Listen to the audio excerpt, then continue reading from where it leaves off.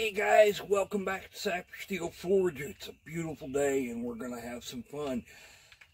I am super excited today because I get to do something that I really love. I had a customer order a knife, a standard one off the shop, but then when we get to talking about the specs of it, what he really wants is something really different. And I love that. It makes me super excited because I like to really change things up and customize. And that's why we get new knives for the shop a lot of times. And this particular one is something I had been thinking about for a long time for myself and had just not gotten around to doing. He ordered the 9-inch Woodsman, which you've all seen on the shop, or if you haven't, go check it out on the Etsy shop. You might love it. But what he really wanted was a frontiersman's knife like was used in the wonderful movie Last of the Mohicans by the legendary actor Daniel Day-Lewis. That knife is iconic. It was made by an absolutely legendary blacksmith right here in North Carolina, Daniel Winkler. Now, I'm not going to try to remake that man's work. I'm not that good. What I'm going to do today is we're going to forge out something in that same spirit. So it's going to have the same general shape. It's going to function the same. So it's not going to be the same 9-inch Woodsman. It's going to be way more like that frontiersman's knife. So it's going to be great. All right, guys. So step one to making this thing a proper frontiersman's knife is to use the right materials. Now, back in those days, they would have scrounged any bit of iron or steel they could find, and using an old plow that was broken to make a knife would have been super common. So we're going to do something very much the same. So we're going to use a piece of an old plow tractor to make this knife. So it's going to be in that same spirit. And so, stick around. It's going to be fun.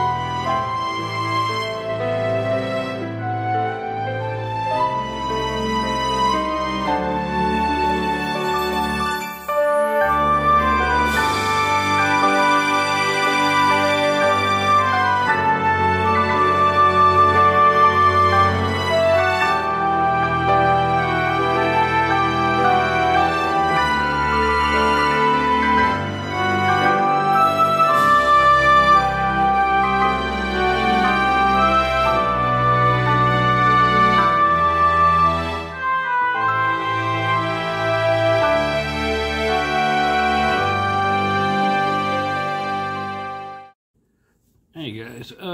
I thought now would be a really good time to kind of stop and explain a good bit of what you've probably already seen. So I just wanted to, stop, go back, and talk about it a little bit. With this particular project, a lot of things I made decisions on, things I wanted to do, things I wanted to try. I really wanted to do it in a real frontier style. That doesn't mean that, I get rid of all my equipment, but what it does mean is that I use a very minimalist style of, steel selection. The steel I used was, of course, recycled, but also it was cut down to just about the right size already, which would have been fairly common. You would, you take whatever piece you could get and you forged it out. So what ended up happening was, because it was only a certain width because of the holes in the original piece, I had to bevel it and to make it wider, and there was a groove cut in it, so I had to flatten all that out. And what ends up happening is it makes a very thin knife, which would be very common for the time.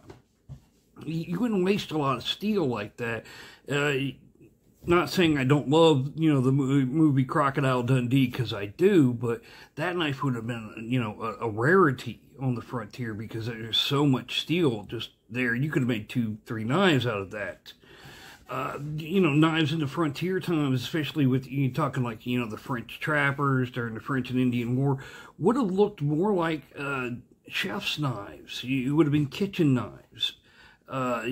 Things like that. Butcher knives were common use because you didn't want to carry a bunch of extra stuff with you. If you need 4 knives to clean an animal, you've got to carry 4 knives. So you don't do that. You make your one tool work for everything. And same with, the amount of steel. They're not going to carry a bunch of steel around. They're going to have what they've got. And so you really, made use of that. Same with the other materials. What I've done with the handle, number one, is I did a hidden tang, which would have, again, been very common at the time because steel, conservation of that steel, which this one's a very long blade anyways. It's almost 10-inch blade on there, and normally you'd have seen like a 6 or 7-inch blade. The one from the movie was 7 inches, so that's pretty common. Same thing with the one from the movie had a deer bone for a handle, and it had a hidden tang. Now, I don't have any deer bones laying around, and, we've discussed this with a customer, and it was fine. So what I have used is a stick of crepe myrtle. It's a very light, very strong wood. It's beautiful. It polishes up really nicely. Very bright, almost white, pale yellow. So what I did was cut down an end of a stick that was already broken so that it could have that kind of that broken end on there, almost like, the end of a bone. And so what I did was slot that with the table saw, and then once it fitted up to the tang, and I'm going to sand it a little better so that it fits nice and tight, then we'll go in and I already drilled the holes for a pin. And what I'll probably do with it for the pin is repurpose a nail, which again would have been very common at the time. You use what you had. For a mechanical hold, a pin would be a stick or a nail if you had one. So that's what we're doing with it. So from here, this point forward, I'm going to, finish slotting up the handle, making it fit to the tang real well. And then we are going to epoxy it. That, of course, that time period, it wouldn't have been. It would have, if they had used anything sticky, it would have been like pine tar or resin or something of that nature. Some sinew. Rawhide was really good for connections. But, yeah, I'm going to use epoxy. It's what I've got, and I know it's strong. But we will shape it down and leave that natural end on there. We're going to repurpose a nail for the pin, and then we'll do the wrap. I'm thinking like thread, maybe some wax thread or something. I haven't really decided yet, But the movie knife had a thread wrap on it, so I'll probably do something very similar. Anyhow, that's what we're doing. That's where we're at. So, you've seen things that didn't look like my normal. It's because it's not. It's something very new. But at the end of this, we are going to be offering this as the new Frontiersman's knife. So this will be something that's on the Etsy shop. A little bit different. I'm probably only going to offer it in a 7-inch blade because that is more traditional. And frankly, a 9-inch or 10-inch blade is huge. So, yeah. Thanks for watching, and enjoy the rest of the video. Alright, so what I'm going to do now is, again, a little bit different than the usual. I'm going to take the handle back off there, and I'm going to shape it down some. And I'm thinking I'm probably going to go ahead and drill it for a second pin. We'll just use 2 nails. Better safe than sorry, Yeah, so I'm going to bring it to the big boy here that finally works again. It was broken for a very long time. You see, we kind of rigged up something, but it works, and so awesome.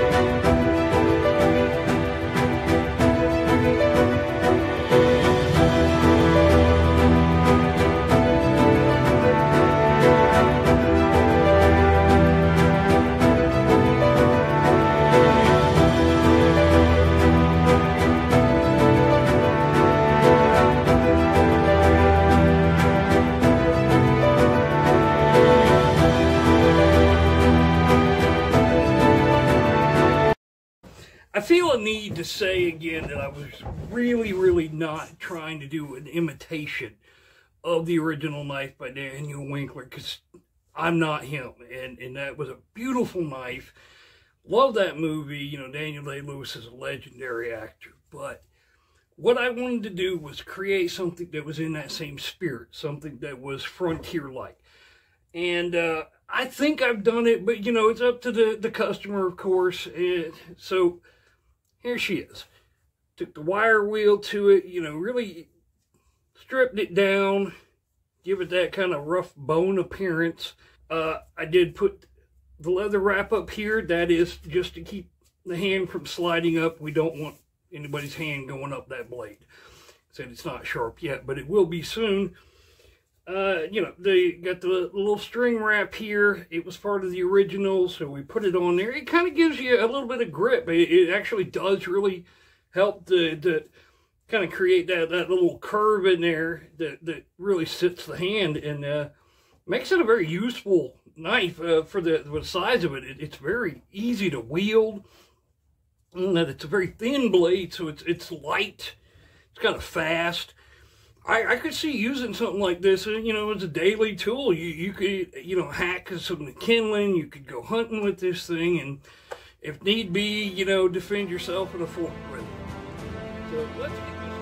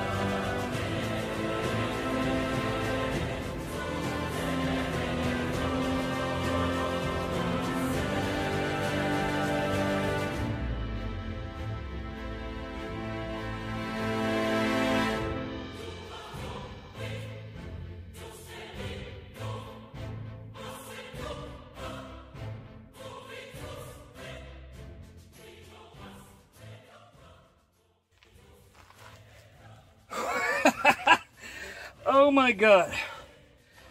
If y'all hear that loud noise, it's my heart pounding.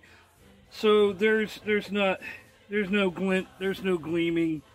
This thing is still razor sharp, dude. So hey, customer, it works great. Well, that's it, folks. Yeah, she's done. It's a very unique knife. I'm debating on offering it. Well, we'll see. I'll put it on the shop and we'll see if anybody else is interested in it.